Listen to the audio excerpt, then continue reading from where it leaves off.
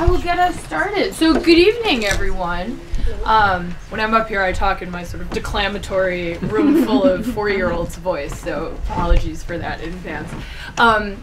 Thank you so much for coming. I know that all of you are extremely busy, and it means a lot that you even just showed up here tonight to talk about an issue that's very important. I want to thank Representative Frank Smizick for coming out tonight to talk to his constituency. And so this is the first time we're meeting, so it's great to meet you. With that, I wanted just to maybe have us go around quickly and do introductions, because a lot of us are here for the first time and meeting each other as a group for the first time. So I'm Roxie Myhurm. I'm the artistic director at Puppet Showplace Theater. I live in Cambridge, and I'm a lifelong Massachusetts resident and a big fan of lots of arts, although primarily now I work as a theater director and puppeteer. Hi, my name is Brenda, and I am the communications director here at Puppet Showplace Theater. I am also a freelance theater artist. I do costuming and stage direction, and I'm a teaching artist. I am currently now teaching shadow puppetry through Puppet Showplace Theater at the Boston Chinatown Neighborhood Center. And about 2 years ago, I moved to Brookline so that I could live and work in the same community. So one of the coolest things in my life has been to get up in the morning, walk 15 minutes to work, perform a puppet show, and then hang out with kids at a puppet theater. So that's kind of my story. Hi everyone, I'm Maria Finnison.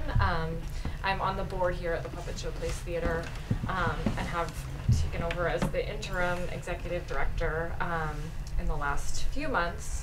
I am also a Brookline resident, and I'm very happy to be supporting a local organization that I attended as a child. Hey, I'm Brad. I'm the artist in residence here at the Puppet Showplace, and like Brenda, I get to put on puppet shows and teach everyone from the littlest kids through college students. And I feel that Puppet Showplace has been pretty much almost more of a home to me than my actual apartment in JP. I love getting to be a part of this community and Boston at large, and sort of bringing this art form that I'm so passionate about to all these groups around here. Let's go, yeah. I'm Susan Elport. Hi, I'm a Brookline resident.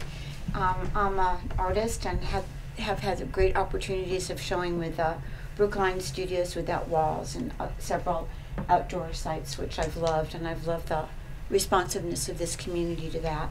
I'm affiliated with the Kingston Gallery downtown in the South End, and I have taught art as well to children at the New Art Center in Newton, but my full-time job besides creating work is creating English speakers. I'm a full-time teacher of English language learners in the Somerville Public Schools. So this is my night off. Thank you. Hope you have fun. My name is Betty Ann Libby. I'm the founder of Studios Without Walls, and I am a Brookline native. Ooh. And I live in Brookline too. Thanks. And anyway, I do not live here continuously, but I moved back a mere 7 years ago. So, and then I started the studio, so Without Walls, because when I did the open studios, everyone said, hey, I had 400 people, I had 200 people, and I'd say, well, I had 25. So because of where I lived, I said, no, this is not working. We got to do a group thing, and so I gathered these sculptors together, and we've gotten 13 grants from the Mass Cultural Council. Thank you. And this year we actually got inspired by a TED Talk that said, go ask for money. So we did it, and we asked for money, and we got money. Wow. So, in addition to the grant, because we have expenses, and, you know. Thank you. We're not making a living at this, but the Parks Department love us, but when I said, how about a bucket load of, oh no, we can't do that. So, you know, they have their limit. Love has its limits. So thank you. And I do want to say, like, I want there to be time for everyone to share experiences, definitely also in the context of us talking about that. So don't spill all your good stories now, but thank you, Betty Ann. Do you want to go next? Sure. Hi, I'm Cheryl Pitts. I am a more recent resident of Brookline about 6 years ago. And I'm at Longwood Towers, and I'm involved with the Board of Trustees there and organizing events for residents. I like to call myself a student of art. I'd love to be able to retire the day job at some point, but not there yet. And so I've gotten a little more involved this year with Brookline Open Studios, showing my art for the first time, and it's just an amazing organization. And so kind of slowly we're trying to reach out from where we live into the community and get more involved with things that are going on. We're doing a group venue there, and I'd like to get more involved, so this seemed like a good place to be, to meet more people and find out more about how the Mass Cultural Council works and how it affects arts in Brookline. Great. John and Paul, do you want to go? I'll go. All right. I'm Paul Vincent Davis, and I have been a professional puppeteer for over 45 years. I was a puppeteer long before that, but I became professional. And see, I've won 5 international awards, a number of regional awards, and local awards. So, and I have been on WGBH television nationally, and et cetera, et cetera, et cetera. I have a long And he lives list. upstairs. Huh? You live upstairs. Really? Wow. And I live upstairs, and I am now the retired old guy at the showplace. And helped to found Puppet Showplace. That's John. Thanks. I'm John Lechner, and I'm on the board here at the Puppet Showplace Theater. And I'm also a writer and illustrator, an animator, and a puppeteer. And I work at a children's software company in Boston called Fablevision, where we do websites and children's software. And I'm a supporter of the arts. Thank you. Jill, do you want to go? I'm Jill Carrier. I've been the executive director of PAL's Children's Chorus for 4 years, which was a radical career change for me. My daughter attended a Boston public school that was very under-resourced, that had no arts or anything, and I enrolled her in a children's chorus and fell in love with what I saw in terms of the difference it made in kids' lives and the quality of life for everybody around. This is work that I love deeply and believe in. PALS has been in Brookline for almost 25 years. It was started by a Lincoln School parent in response to funding cuts to the arts. Sounds very familiar. We haven't come that far in 25 years. And she started an incredible organization that very quickly got a reputation for very high quality training in music and performance opportunities. This was Jody Hill Simpson, if anyone happens to know her. And it still continues to this day. It's grown far beyond Lincoln, across Brookline, and now neighboring towns. We have 190 kids that I have to say, educationally, in terms of performance opportunities, it's really a stellar organization that is run on a shoestring. That's one of my missions. In terms of youth development, what it does for kids is extraordinary in terms of confidence and quality of life. What it does for audiences, we sing before thousands of people every year. So I really feel very confident when I say it really enhances the life of people in the greater Boston area. The Mass Cultural Council has been really important. And our grant has shrunk year by year since I joined PALS, and we are struggling, but just having the grant means all the world to us, and the support that they give. It's just a wonderful organization that we've depended on through the years, since almost the beginning of PALS, and still depend on even with the grant shrinking. And I would do anything to support them, and any advocacy that they want us to participate in, I do gladly, because it's a phenomenal organization. And the arts are not the frills. This is when I see kids whose lives have been changed by PALS. Kids who grew up in the low-income housing right near Lincoln School, raised by single grandmothers, under really extraordinary challenges. And I see them standing in Jordan Hall singing on From the Top. And I just say, this is changing kids' lives, and it's not a frill. even though with the economy the way it's been, it might seem like one that really can save a kid's life. So the arts are really important. Yeah, well, I don't mean to interrupt you. I'm going to go next because my name is Laura, and I am the co-founder of the Brookline Symphony Orchestra, and we are in our 3rd season. I'm also a Boston Public School music teacher, and I think often about, I work with middle school and high school students and teach instrumental music, and I am thinking about what's next. You know, they have this amazing experience in their youth, and what do they do after? And I think adults need just as much support in the arts as children. So we're really excited about joining into the Brookline art scene through our concerts and our outreach concerts, and we've been at the First Light Festival, and we've been working with Peg and the chocolate extravaganza. It's just been great to just really become a part of the Brookline community. So thank you. Go ahead. I'm Peg O'Connell. I'm an accountant by day, a black and white photographer by night. I've been doing the Brookline Open Studios for 12 or 13 years now. One of my favorite projects is photographing the Brookline Symphony Orchestra. And I think I came tonight just because I do the Brookline Symphony Orchestra photo shoots gratis just because I love music. But I think I'm also interested in just learning about funding opportunities. I mean, I haven't really researched funding opportunities. I mean, I don't want to go broke, but I will. Artists and money. It's a large topic for another evening. But yeah.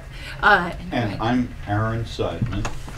I've been exhibiting in Open Studios for I think about the same length of time as Peg, and I do etching, I do printmaking and some photography, and I recycle styrofoam cups into art.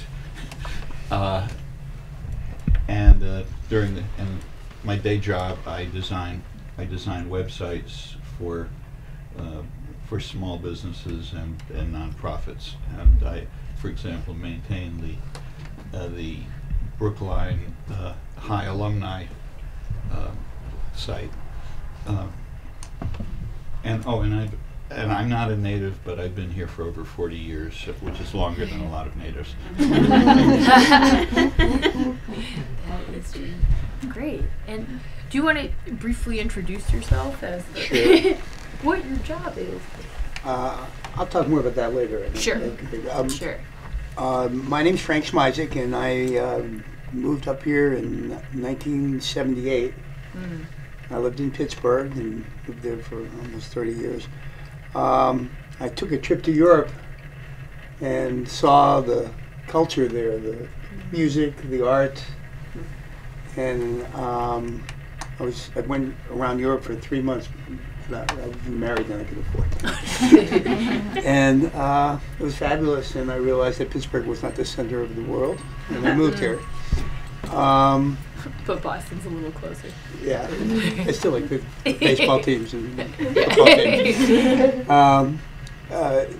I'm in my 7th term in the legislature. I'm the chairman of the Committee on Global Warming and Climate Change. And believe it or not, I might be the only state representative, state chairman of a committee on global warming and climate change. Wow. And that's just a little bit ahead, yes. Yeah. Did I say I was here? I was head of the housing authority for 10 years and 9 years for the school committee. So I've had experience in 2 town agencies. I'm in my 13th year in the legislature. Wow. 7th term, beginning of 7th term. Nice. Well, thank you so much for being here tonight. And again, thank you to everyone here. I want to just briefly kind of frame what is at stake and what we're interested in talking about tonight and hearing a little bit more about with the Mass Cultural Council. And as we know, there's many issues related to funding and economics and the arts, but this one in particular, as citizens, as taxpayers, as participating artists, and as organizations, we all have a stake in what's going on.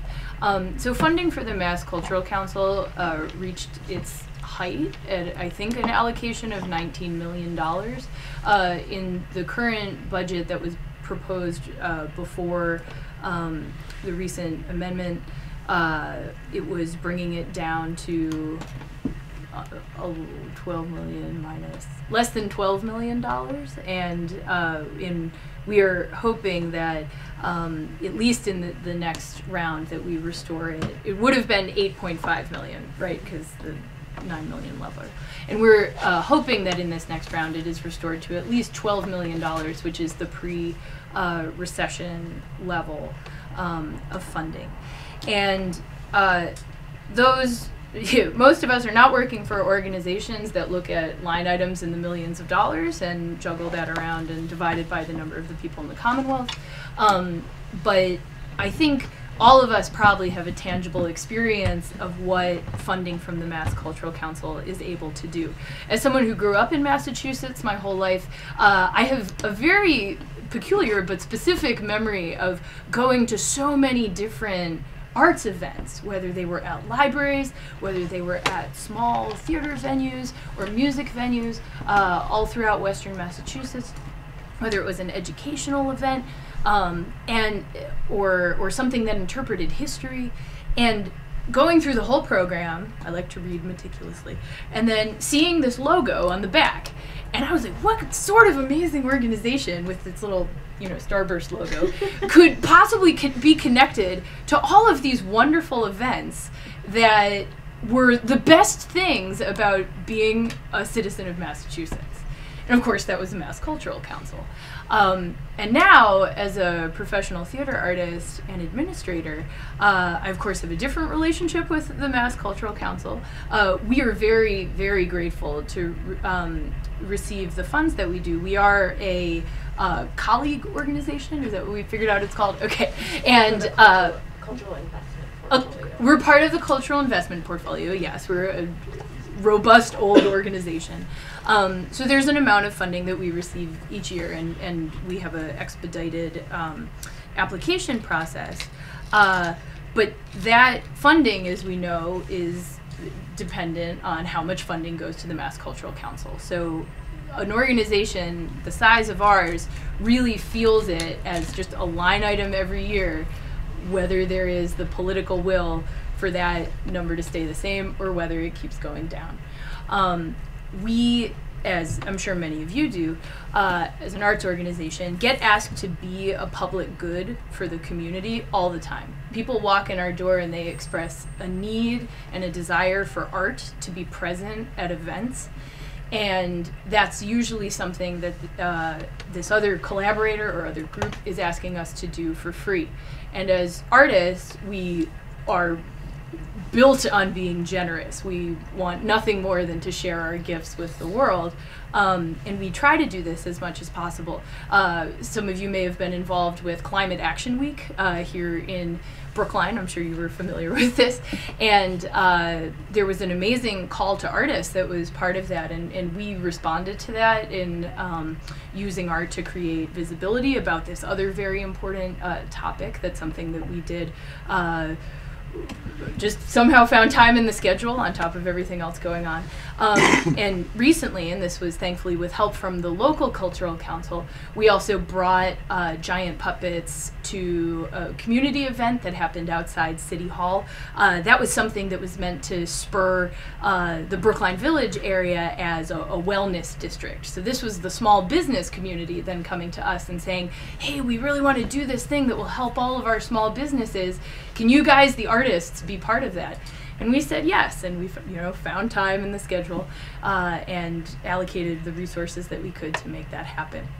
And that's what we want to keep doing. None of us are resentful about the other people asking us to give as much as we possibly can. And that's part of why we as citizens and we as artists and we as organizations really want to encourage you and support everyone putting their voices together to say we need to maintain and hopefully in the future restore and increase the investment in these cultural activities so we can continue to be generous and we can continue to fund the things that make Massachusetts a great place to live.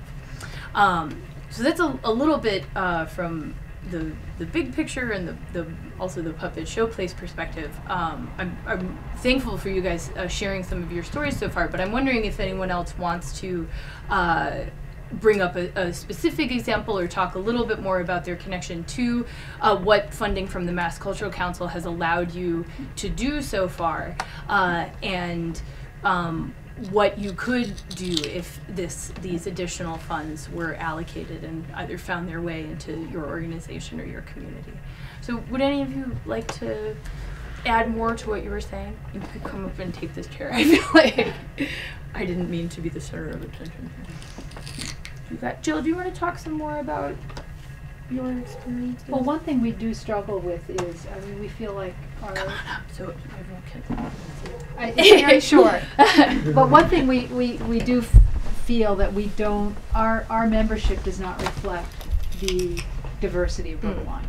It reflects the cultural diversity, it doesn't reflect the socioeconomic diversity. And part of that, it's a complex issue, reaching kids for whom, you know,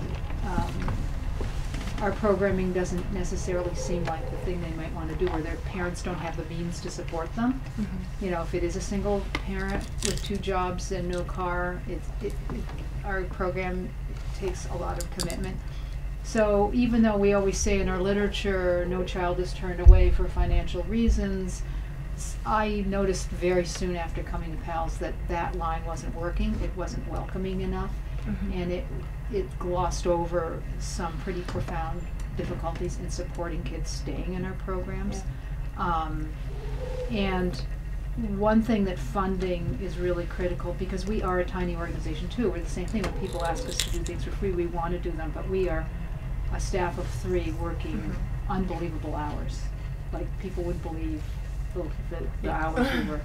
And there's just a limit to what we can do, and I feel the biggest goal that I have is supporting kids who cannot pay the tuition but also need a lot of support, need us working with their counselors, their teachers. The Lincoln School has been great. Steps to Success has become a partner with us, and we have a whole team of people supporting some of these kids. But it takes resources, what you're talking about. It all takes resource. And it's a hidden cost, because I think, oh, I'll just drive that kid home myself, or I'll just, make sure that kid has a snack, but cumulatively supporting those kids takes a lot of resource, and yet I think it's fundamental to our mission. So that's one big area in which funding makes a huge difference, and that's part of how we've used the Mass Cultural Council funds to support the kids who would not be able to be in PALS otherwise. Thank you for sharing. I mean, as Brookline is cutting its elementary music in half, we feel like, oh my gosh, the gap is now really increasing, because some parents are going to get private lessons for the kids no matter what. It's the kids who can't afford it. So we see that we have a bigger role that we could be playing, both in supporting the schools and what's left of their music programs, and also kind of helping to keep that gap from getting even wider. So that's our biggest way in which we would love to have more funding, so we could do what we really believe in. Do you want to talk? Just briefly, we hold. Please, so chair it up. It's so short. We are an organization of volunteers, and we're very committed to creating these opportunities for the 70 people in the orchestra, and we perform 3 times per year. And so our costs are basically rehearsal space for the 70 people and the rental of the hall in which we perform. So the Brookline Commission for the Arts has given us small grants in the past that helps us pay for our performance costs. And so we'd like to add a fourth performance. We really feel like we're missing out on a population of families, actually, and we really think that having this fourth concert will help us reach out to that population that we're not targeting, or that we are targeting, that we're missing. Yeah. Do people in the orchestra right now contribute? Yes. Financially? Everybody well? contributes Yeah. financially. Most of our funding comes from private donors, friends and family of the orchestra, and people who we've touched in the community. Yeah. And I think that theme is and that arrangement is true for many arts organizations, where it's not about substituting public funding and private funding. They do different things. The need for private funding is always there, but the need for public funding is also there. And diminishing any of those line items diminishes capacity to make an impact as artists and performers, and to give those gifts again. Yeah, and getting funding from the Brookline Commission of the Arts, especially if we were to be able to get a fourth concert, would help bring in more private funding. If we could reach more people, the more people we reach, then the more sustainable we'll be. I have a question. Yeah. So, because the Mass Cultural Council is going to cut back with their funds, does that mean the Brookline Commission is going to get less? As far as I know, yes. So the Mass Cultural Council has that there's a large line item that's allocated for them through the year that then funds the different cultural councils. And within the MCC, there's also different tracks of funding. So there's the ones that some of our organizations receive directly, but there's also ones that require a more aggressive granting process, like the Cultural Facilities Fund grant. And that's one where, I love Puppet Showplace. The building needs work, and that's an enormous investment. It's one that creates jobs for architects and contractors, and those funds that come through us as an arts organization stay in the community and create other jobs, but it's an enormous investment to take on as part of our operating costs. So the MCC does have a program where organizations can apply for that funding. However, that's one where the budget cuts are felt most directly, because when you write in and they say everything was in order and we would have loved to fund this, but we have only so much funding this year and it's less than last year, then we have leaky ceilings and broken floors, and that's a direct response. Kickstarter? Have you thought about Kickstarter? Well, yes, and I think that's the idea, is that there are all of us are tapping out all the sources of funding that are possible, and I think the move towards funding innovation is really important, but it's not a substitute. It's not there to replace funding from the Cultural Council. That funding needs to be stabilized, and then from there, hopefully we're recruiting more sources of funding or innovating and becoming more efficient in order to achieve more, not making the work that we do in the impact smaller.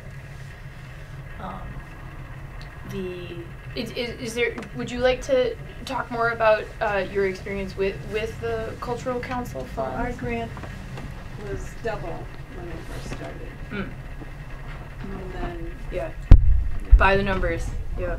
Hi Nora, come on in, please. It's dwindled. I'm gonna make you come up and talk in a second. I did notice that not all the grants that they gave out were to Brookline organizations. Right. But hopefully, I think their criteria is projects in Brookline. So, but they get vastly more applicants than they can fund. And the grants, they kind of cut them. I mean, maybe they cut them back and gave more or something. I don't know what they're thinking was, because I'm not in. They're dividing a very small pie, as far as we can tell. So, yeah. And I guess that we can't count on the town if they're cutting back the music and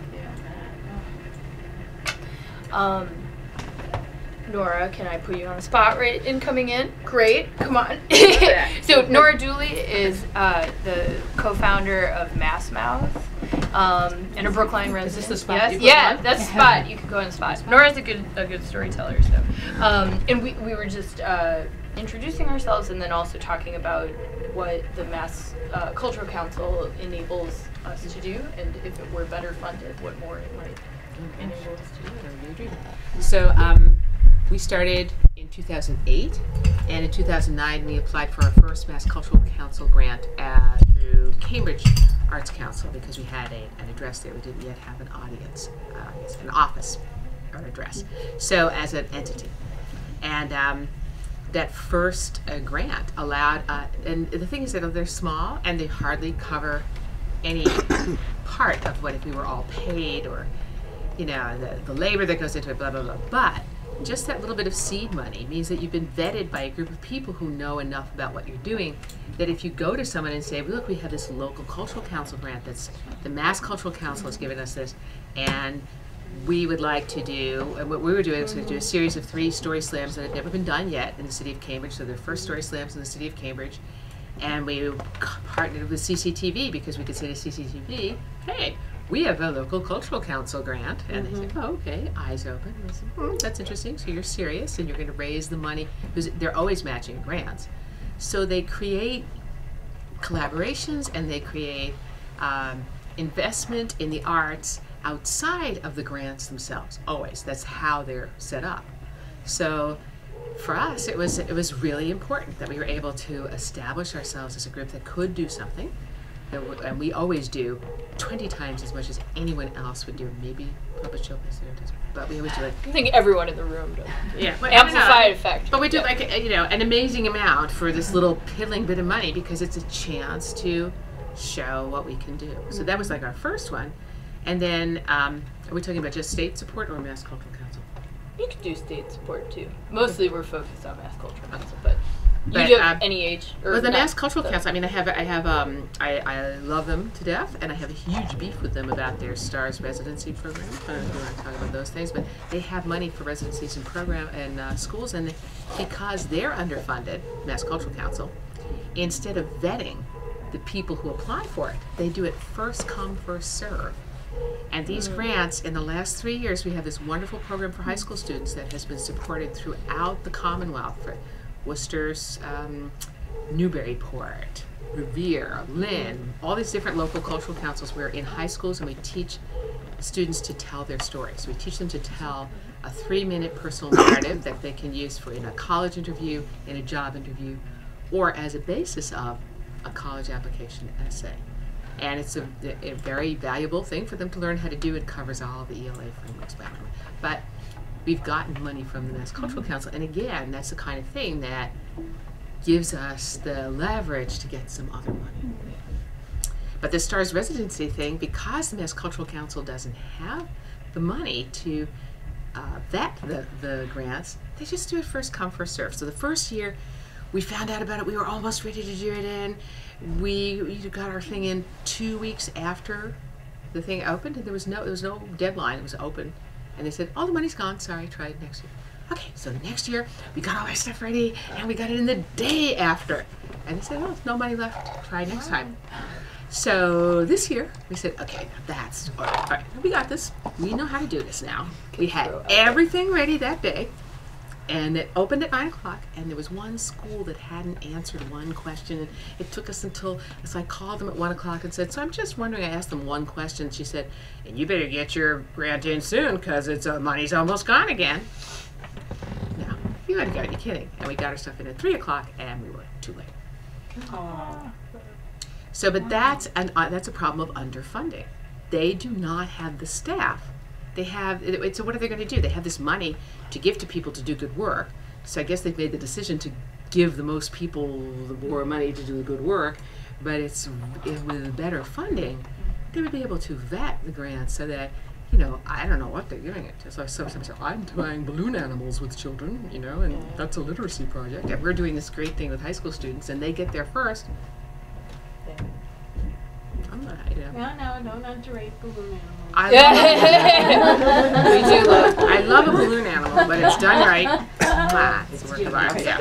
What's really challenging about the STAR grant is that Puppet Showplace Theater cannot apply for the grant. We have to apply with a partnership with the school. And the school has to be the one who applies, and they have Exactly. certain numbers that no one else can access except them. And that's what was our problem. Right. One school wanted it, but they didn't fill in that part. And you can call up a high school and say, please do this for me, would you, pretty please, sugar on top. You can say whatever you want.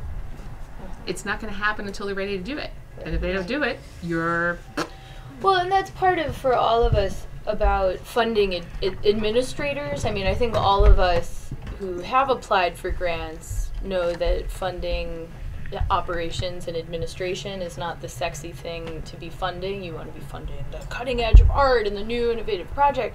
But making art is a challenging process, and making art collaboratively, making art that's relevant to public institutions, especially very complicated ones like public schools, takes work, and it takes dotting your I's and crossing your T's. And that when sustaining funding is cut, that's the part we let administrators go, we let staff people go, we hire people who are less well trained, and it's this overall impact on the arts community where that's not the impact we're looking for. We're looking for the impact of investment, which leads to excellence, which leads to this public good being available for more people in our public institutions.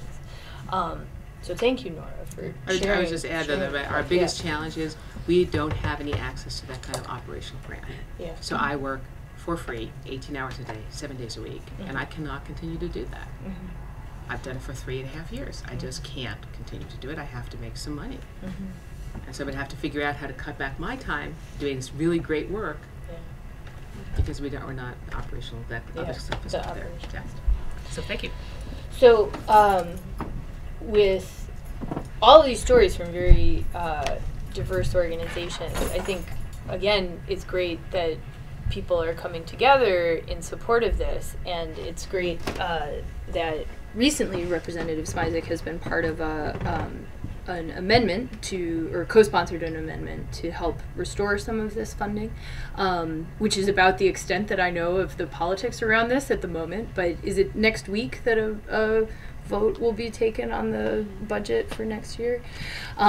So with that in mind, and knowing that we are here tonight as citizens and people ready to help this cause and do whatever we can, we'd love to hear from you about what's going on at the State House and your perspective from where you stand and what we can do to help, and any other hurdles that we have going forward. So I invite you to the grand stool in front of the red curtains. Thank you. Thank you so much. Well, the legislature is a complicated situation. Let me explain it one way. We're looking at a real major battle in the federal government. The real Republican conservatives and some of the conservatives in the Democratic Party want to make government smaller. And that's the big battle. We're cutting back on things, and nobody wants to pay taxes. I'm not sure where people think the money's going to go, but they don't necessarily think it goes to the best things. And Massachusetts has been actually, big liberal Massachusetts has been doing that kind of policy for the last 10 or 12 years. We've cut about $3 billion from our budget. And that means there are a lot of worthy people, worthy organizations, things like the elderly people who have don't have the care they can use in their homes, rather they have to go to nursing homes, which is a stupid thing because it costs more money for everybody. It's mentally ill. It's anyone you can think of that has a need for government to help them. They've been cut back. And this year, it looks like it's worse than what you said. It's, the bill says that we're going to we want to raise the money from 5 million to 12 million, back to 12 million, which I guess what it was. But apparently we lowered it to 5 million. 5, wow. This is very frustrating. There's a coalition between we have more Republicans than we used to have. We have about 32 out of 160. Only 4 in the Senate out of 60. But there are a lot of conservative, anti-tax Democrats in Massachusetts. And I'm sure you all know some of them. And it's very hard. Now, the governor this year came out with a $1.9 billion budget for transportation and for schools. It was going to be for higher ed and for some for K through 12 and also early ed. Hi, Susan. It's absolutely needed. It's important.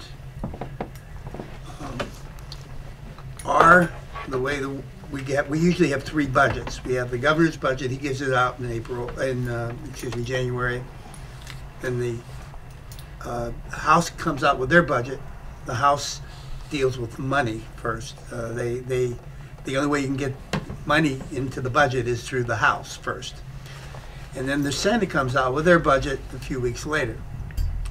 Well, the governor came out with a $1.9 billion budget. The House came out with a $500 million budget. The Senate came out with an $800 million budget. Now, let me go back a second. I certainly liked the amount of money that the governor wanted.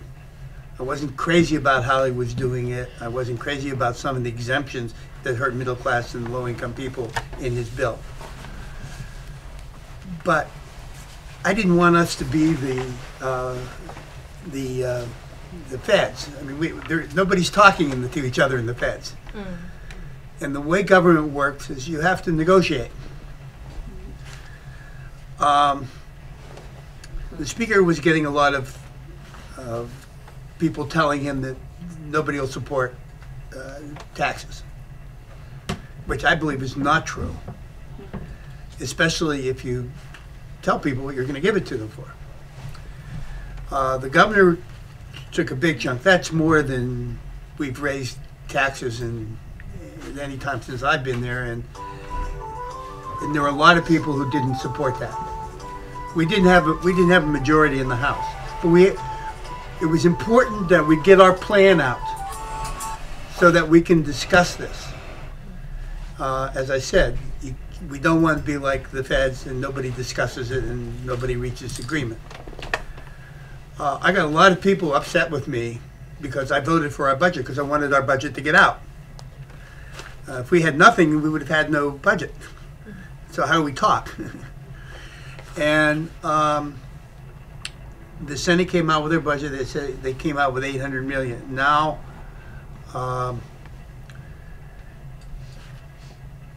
we are going to be negotiating. Well, the House will come out with their member. We'll be negotiating within ourselves to get more money in that budget. That's what the amendments are. And they always leave some that they can give to worthy people, like hopefully that it would be the Cultural Council. But we can never tell. And there's too many items that aren't funded. So I'm not sure how it's all going to work out. We're going to have to raise taxes. it's going to be hard to raise the income tax, but I think that would probably be the fairest. We're going to do a small gas tax right now. That could change, I don't know, just 3 cents. We're going to make some changes in other areas. The governor wants to cut the sales tax. I don't want to cut the sales tax. We just raised it a couple of years ago, and it would look stupid to do that. And there are problems with the sales tax, but our sales tax, as compared to most of the others in the country, is fairer, because there are a lot of things that are left out of our sales tax. So that's one issue that we're going to have to deal with. The other is, where do we get the rest of the money? The Senate came up with this plan, found this source of funding. Honestly, I'm sorry, I don't understand it totally, but it's a fund that was used for sewers or something like that. And they found that it wasn't being used, and they found that they could therefore use that to go up to $800 million in their budget. We'll see if that's kosher or not. I don't know. But the negotiations will then start now, and they probably will end in June. That's when they usually end. My goal in voting yes for our budget was that now the governor and the Senate will have to negotiate this, sit down and talk. And we're just starting. The first part, the schools and the transportation, I think, are the highest priorities that we probably have in this state. And they weren't the whole budget, though. They were just starting. That was kind of the first step. So now we're going to finish our budget and at the end of next week, and we'll see how far we've been able to go. Hopefully it'll be at least the 800 to maybe 900 million. I don't know, but that certainly will be enough to help the transportation not raise fares, buy some new cars, do some things to make it work better. A lot of people are afraid of giving that 1.9 billion because they're afraid that money will go to something else later on because it's there. They'd rather do things in the next couple of years while people are still around who pass these bills. So there's an argument to that, and that's it's not a bad argument, but the T needs so much. We've neglected it for so long. We need early education. The kids in higher ed are it's too expensive to go to college. We need help. In the K through 12 schools, we're supposed to get by last year or the year before 17.5% of their budget paid for by the state. That was the goal, to make all the schools better. Well, some of the schools, they go by which schools can have the lowest incomes. And those schools get the money first, and that's what's happened. In schools like Brookline, which are facing closing programs and laying teachers off and lots of things, they still have about 14 or 15%.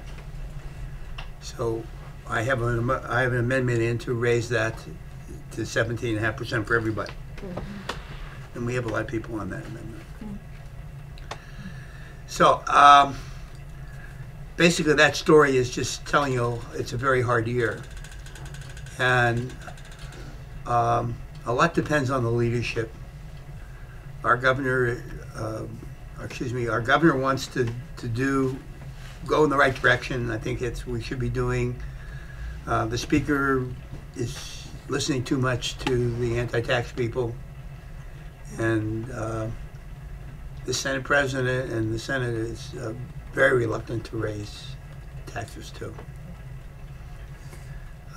Well, I think knowing that, what would mean a lot to us in this constituency is to know that as you pursue all these different priorities and pursue negotiations, that one role that you're playing is, in addition to co-sponsoring the amendment, that you can talk to, it's DeLeo and Dempsey is the head of Ways and Means. Means. He's the one who's responsible for getting the budget together and the final budget. Yeah, so in speaking to him and House Speaker, right, DeLeo, and tell and encourage them that about the things that you've heard here tonight, that the arts are not nice, they're necessary, and that there are many people throughout the Commonwealth who are affected by this investment.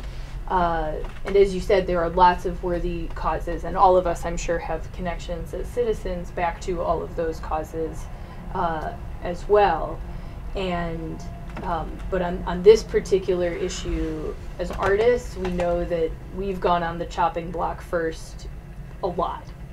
And now is the time when we want to say, look, you've got to stop somewhere, and Massachusetts needs to keep making this investment where it was before, in a slow path to restoring that investment in our art.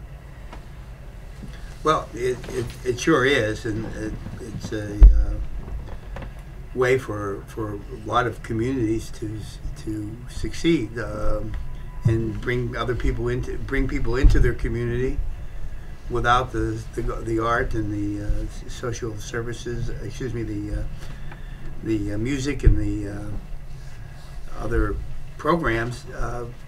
People aren't as excited to live in this place. And they are excited if they're there. Yeah.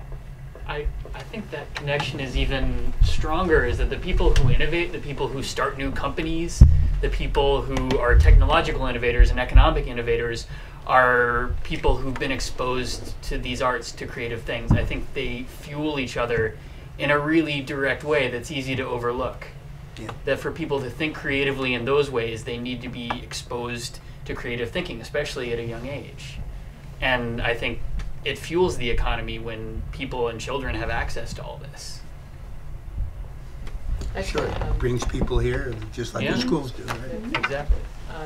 What part of the program that we have is that we raised $5,000 in prizes for our high school students each year. We have a regional story slam, and what that means is for one of the students who won, he was a junior when he won, and this January his mother picked up the $1,000 check that he won. He has mild Asperger's, and was a great storyteller, not a very successful student. He had gotten into Curry College, had no money. His parents could not even begin to figure that out, like how they would spend $50,000 a year or more. But he took his $1,000 check and paid for his, January tuition for an entire semester. Mm-hmm. So this is an arts program that rents the Coolidge Corner Theater for $2,000 last night.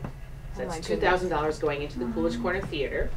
And we have all of the people come, and we raised $800 for the One Boston Fund last night. And we would not be able to do these things without the support. So it's not just, as Roxie's saying, it's not just nice, and maybe it would be helpful for someone like you who has to defend your stand if you could say, these are some of the concrete things that happen. It's not, and not to denigrate what you're saying, but to just say that's a very future-looking, and I would like politicians to be future-looking and think about things like that. But we live in a state where, didn't someone give us back, like each one of us got back $65 because there was a, what's the opposite of a deficit? Surplus. There was a surplus, and some knucklehead gave us each $65 back. That doesn't even buy you one tire if your streets are full of potholes. Who is thinking here?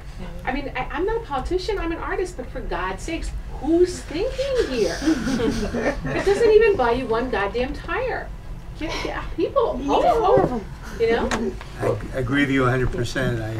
I'm in control of that. No, I understand, but I'm just saying that that's, but those are the kinds of things that the arts do. We have a collaboration with Puppet Showplace Theater, so we bring people in here, and they are able to sell. They sell fresh. I mean, not a lot of money, but it's just like we can collaborate and make money and generate economic activity where we are. The argument I hear all the time now is we're just getting over a recession and we can't afford to spend money. I don't know if that's true or not. It seems to me that if you spend the money, you can help with the recession. Yeah, and also I just read an article that I think I can find that the main economic report that all of this sequester blah blah blah is based on, all this right wing stuff, rhetoric is based on, is based on some very serious mistakes in an Excel formula. Oh yeah, I read that. Did you read that? Yeah, right. That's right. It's all wrong. Not only is it bad for everybody, but it's actually mathematically BS too. I just wanted to say that, first of all, in general, I'm really disappointed at what I consider to be the timidity of the legislature on this education transportation. I mean, I feel like we're eating our seed corn. And, you know, I was thinking, I just got back a small refund from my Massachusetts income tax. I'm thinking, I'd happily forgo this for what I get out of it. I mean, and in terms of the arts, I'm fortunate in that I personally don't need a grant, but I need the art. And I am active in the Brookline Community Aging Network, which where that's an important component. And although, you know, I make contribution to arts organizations, but I can't fund the way that the state can, or the federal government. Well, I think the arts have not done a great job of organizing and working together and making the legislature and the governor understand what the needs are. I don't think the governor, I didn't look at his plan for regarding cultural. I don't think it was that good. So there are the people who come to me are the environmentalists. They're organized. You know, they help me understand why what they want is important, and I think that has to start again in the. Well, hopefully this is a step towards that, and some of us have also become involved in a nascent group in Brookline called the Consortium for the Arts in Brookline, which at COFAB.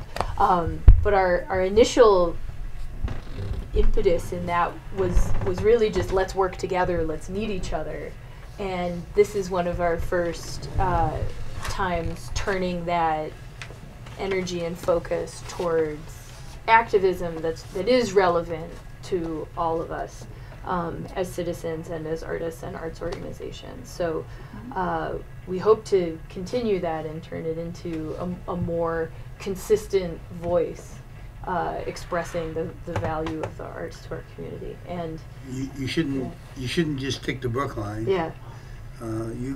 Your reps here are okay. But I think you have to make real work with other cities and towns, and make yourselves be heard. Well, Roxie, part of this was organized through Mass Creative, right? Yeah. Which is sort of a newly formed advocacy organization. Yes. Yes, and I'm happy to pass on more information about Mass Creative, and there are perhaps several arts advocacy groups, but I don't know if any of you get the kind of lots of things in your inbox that say the art funding is about to get cut, please do something, and then say, oh, but I'm supposed to do 800 things today, which is true, but please respond to those calls because it does make a difference. In the past week, there were over 1,000 messages sent to representatives, which caused there to be, is it more than 90 or more than 100 co-sponsors? I can't tell. There's Can't a number, count. This is the number of co-sponsors of Corey Atkins's amendment that restored, is it something like that wants to $4.5 restore, million, funding to the $12 million level. And she's the chair of the, what is her committee, the arts committee? It's not culture committee. It's not arts and, it might be arts and culture. I'm not committee. sure, but so that's Corey Atkins. But it sounds like the people who need convincing are the speaker, the governor. Are there other individuals who could use a letter from any of the fine folks in this room, or Well, it's more important that they come from their constituency? Yeah. Right. I also wonder, though, if things, I mean, we all take for granted that the arts are important. We know it to our core that this is essential to who we are and what we want for our community. And even people are saying now, oh, the arts are important for kids academically. There's all this research that shows the kids who engage in the arts. It's all bogus. But yeah, but until you give, I'm just wondering if what legislators really need are numbers. I mean, for us, that's not what we think about, but like, because I walked into a school that had a big banner that said arts are academic. You know, so it's not just math, it's not just language arts, it's not just history. Arts are also academic. But the arts were being cut at that very moment because deep down people don't really believe it intellectually. You know, us in the field, we know it because we see what it does for people.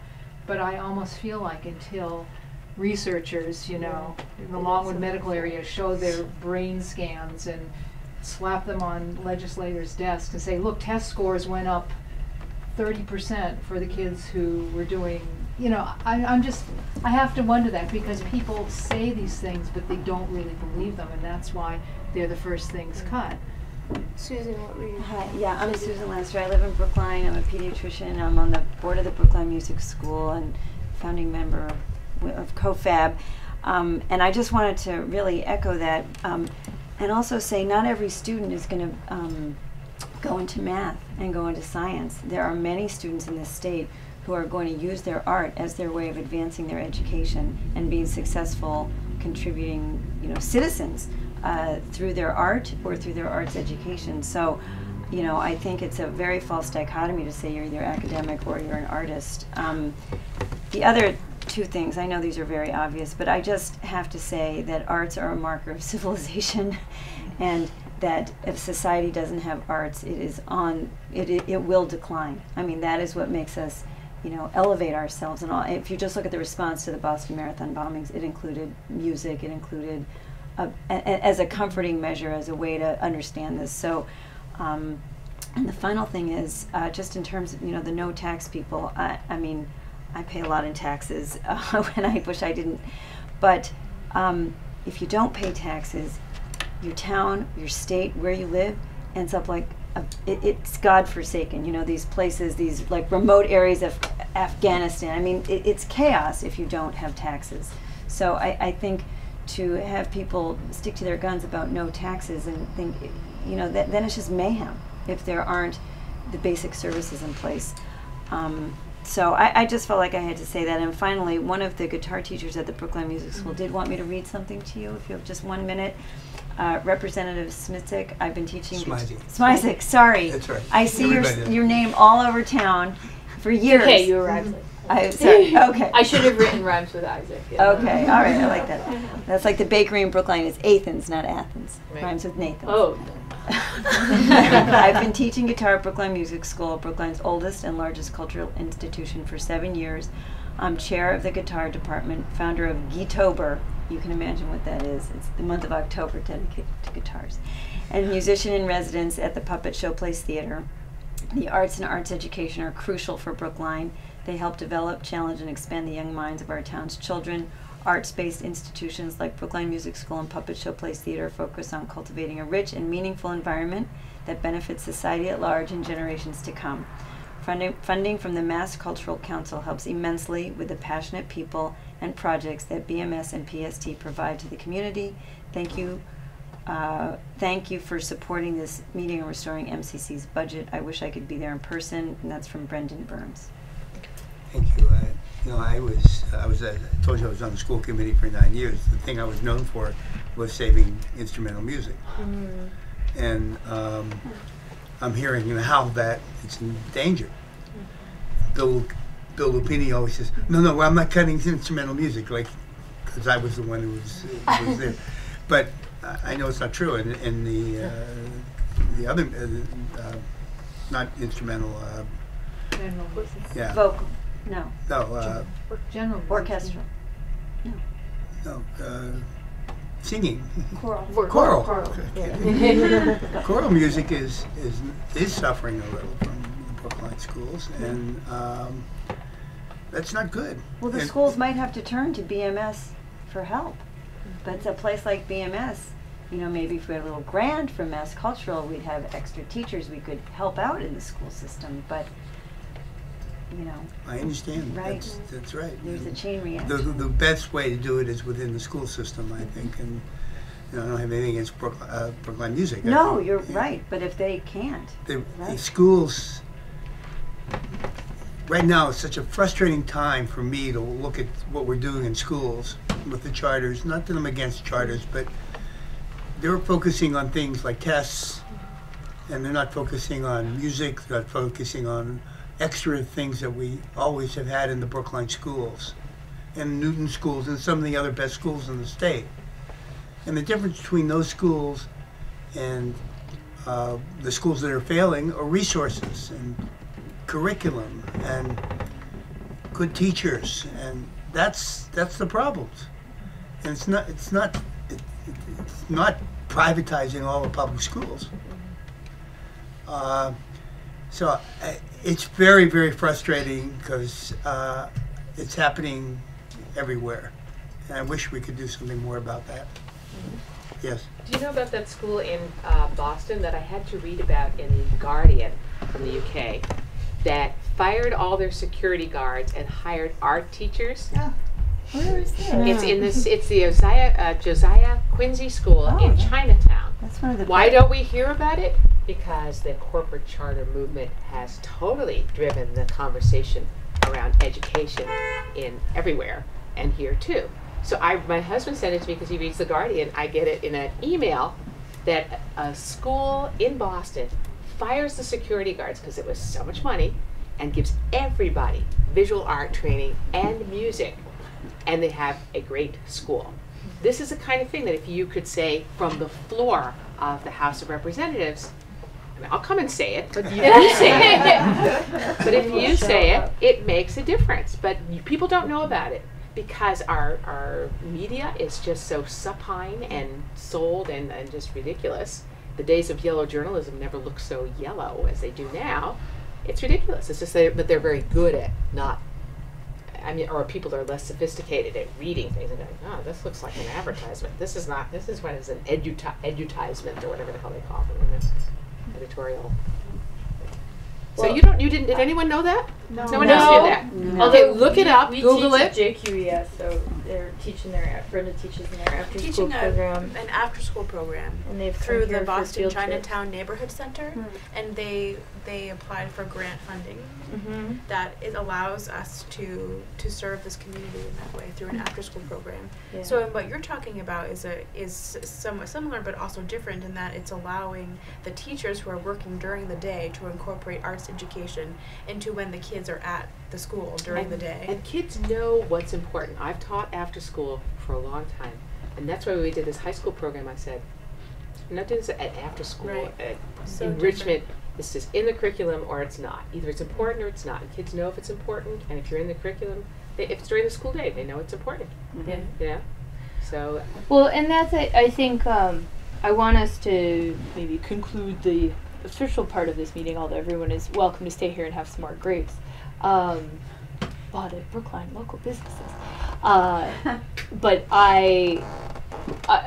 a lot of times the conversation about arts funding, as it has tonight, sometimes goes back to, where it's a little more comfortable to make the pitch where it's about public schooling and other things. I know and share the feeling that it is challenging to just say the arts for themselves are important and worth funding. And that is not the thing that should go to the top of the list for the chopping block when we're looking at the budget. And we as taxpayers and we as other people want that to be funded. And this is, there's a lot of fronts of activism that, again, if we stay organized as a constituency, I hope we can make a bigger impact, one that we know will benefit and be valuable to the citizens around here.